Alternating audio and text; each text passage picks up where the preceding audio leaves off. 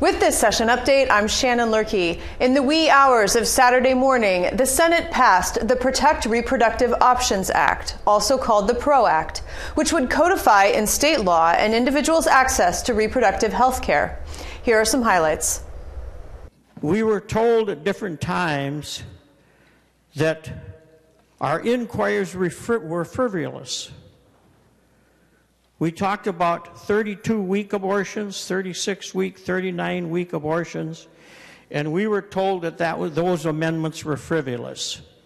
Well, maybe in the mind of the people who put the bill together, maybe the death of children at those weeks in fertility, maybe that is frivolous to them, but it is not to me.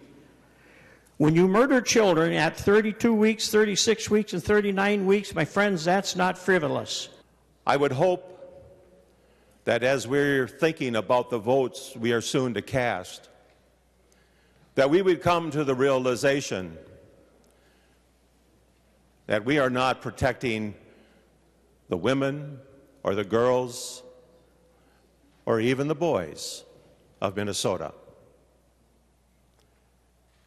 It was previously mentioned that this is the darkest day that some have experienced in this body. Indeed, I think this is one of the darkest days we've experienced in the state of Minnesota. Minnesotans did not vote for this extreme abortion bill that this chamber is about to vote on.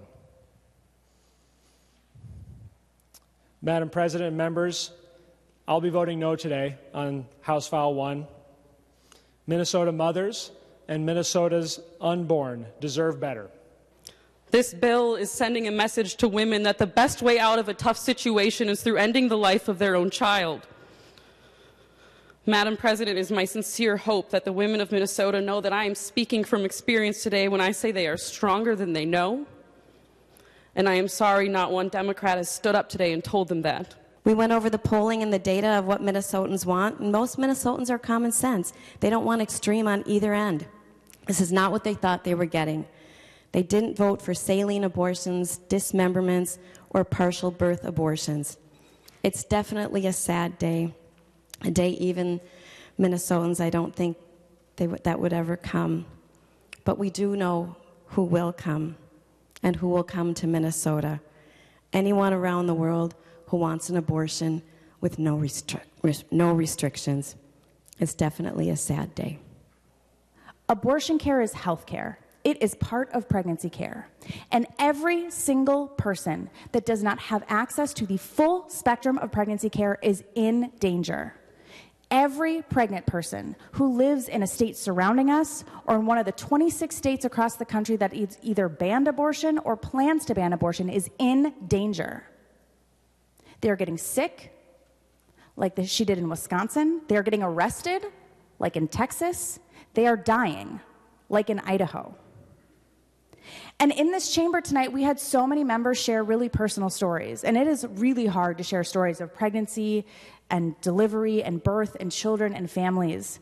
But no one's individual stories justifies using the government to force people to give birth. No one's individual story automatically translates to the outcomes for other people. Every pregnancy is unique. Every person's body is unique. Abortion is at historic lows right now. Providers of abortion care run almost primarily on philanthropy and fundraising. There is no such thing as an abortion mill. About 90% of abortions occur early in pregnancy in the first trimester.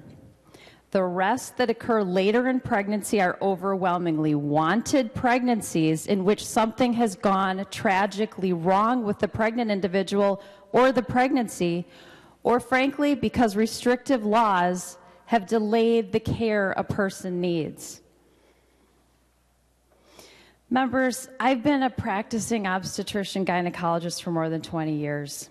And over that time, I have had the privilege of being present with my patients for some of their best and most hopeful days, and some of their darkest and most difficult. pregnancy can be complicated.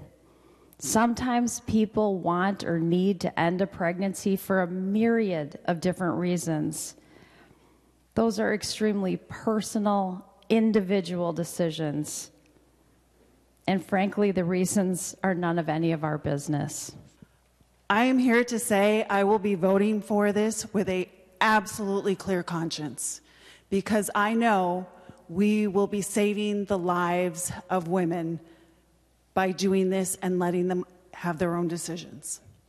I will also say, we keep using the phrase guardrail, guardrail, guardrail.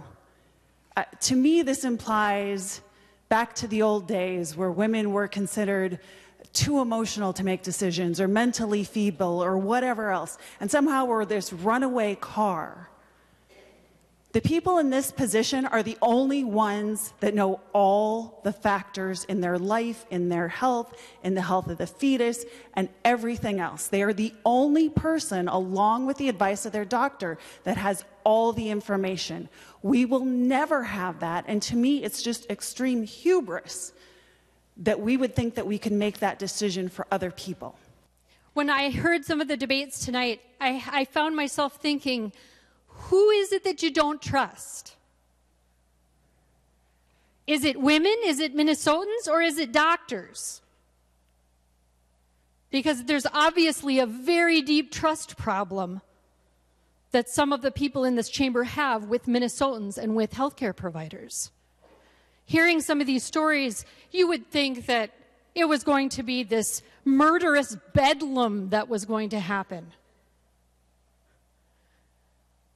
Members, again, the PRO Act codifies into our state statute what is currently the law in the state of Minnesota, as recognized by our courts, that each Minnesotan and people who are in Minnesota, that we have a fundamental right to make autonomous decisions about our own health care. And health care does include pregnancy, contraception, abortion care, counseling about family planning. To continue following these issues and more, watch legislative coverage Monday through Friday on the PBS Minnesota channel or visit www.senate.mn and www.house.mn.